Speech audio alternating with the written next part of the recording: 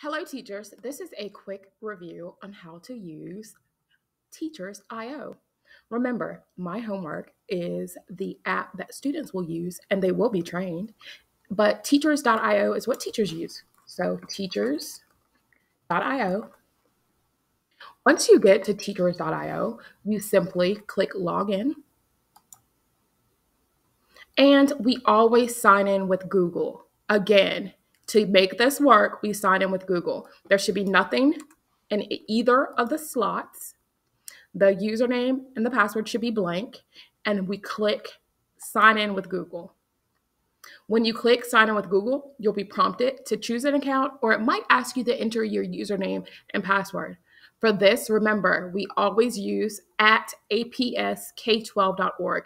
Anytime we're going to sign in with Google, we always use at apsk12.org. So I'm clicking on my account. Once I click on my account, the information for my class should pull up.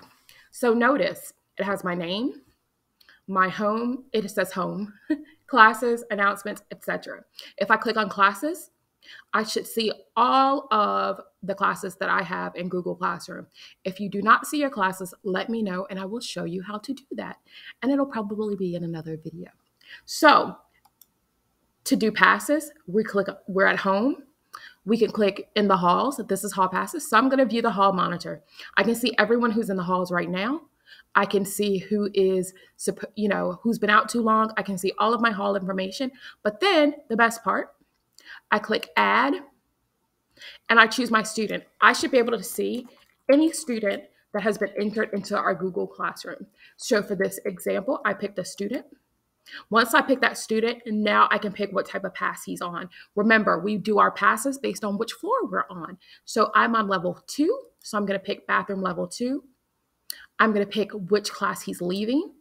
Currently, for this situation, he is leaving Mr. Brunson's class. And I will say that he is going to bathroom 100. So you would pick the class that the student's leaving, and then you will pick where they're going. So he's a male, so he's going to the 100 hall male bathroom, or I could pick the level 2 300 hall male bathroom. Once that's done, I click create pass.